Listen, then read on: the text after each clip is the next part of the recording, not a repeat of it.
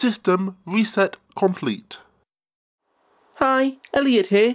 This is system test 7 of my shed's fire alarm system.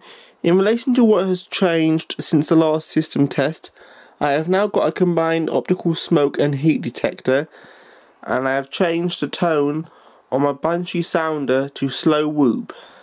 I shall start the system test with the pull station over in the corner. I shall first test the pull station, and here goes.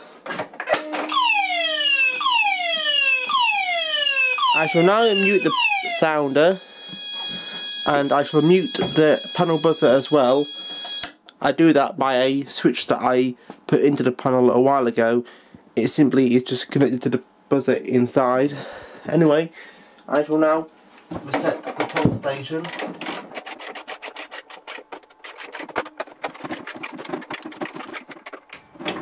And I shall now reset the panel.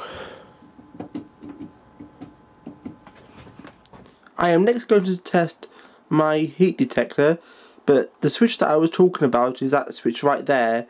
Simply, when I flick it down, it mutes the buzzer inside the panel. Anyway, I shall now test my ESP heat detector.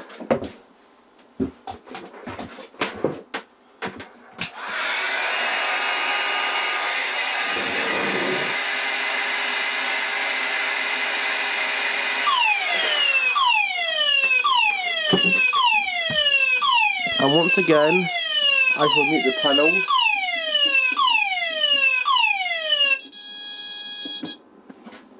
And I shall just let that detector cool down. And I shall now reset the system. I am now going to test the heat detector component of the combined optical smoke and heat detector.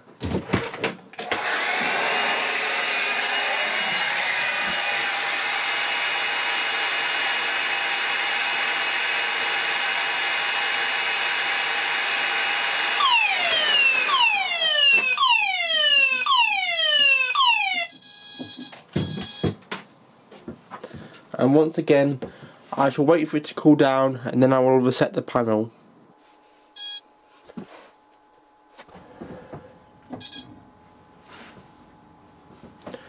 And lastly, I shall test the smoke detector component of the combined heat and smoke detector. And to do so, I shall use a bunch of incense sticks. And here goes for testing the smoke detection part of the combined optical smoke and heat detector.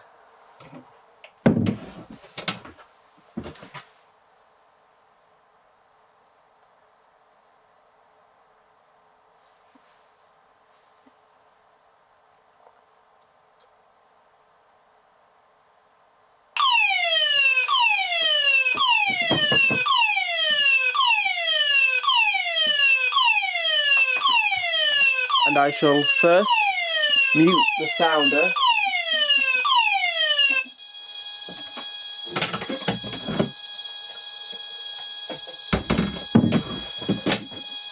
And then once the smoke is cleared, I shall reset the system.